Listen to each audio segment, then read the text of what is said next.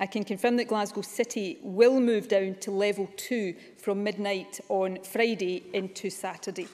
This means that people in Glasgow, as has been the case in most of the rest of Scotland since mid-May, will be able to meet in homes in groups of no more than 6 from a maximum of 3 households. It also means that indoor licensed hospitality can reopen and that people can travel again between Glasgow and other parts of Scotland. A number of venues will also be permitted to reopen and outdoor adult contact sports can resume.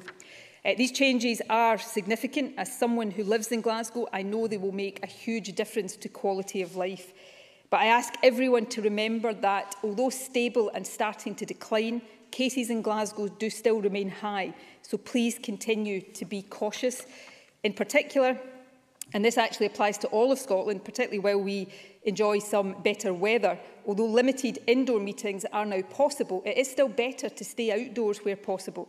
And in level 2, groups of up to 8 people from 8 households can gather outdoors.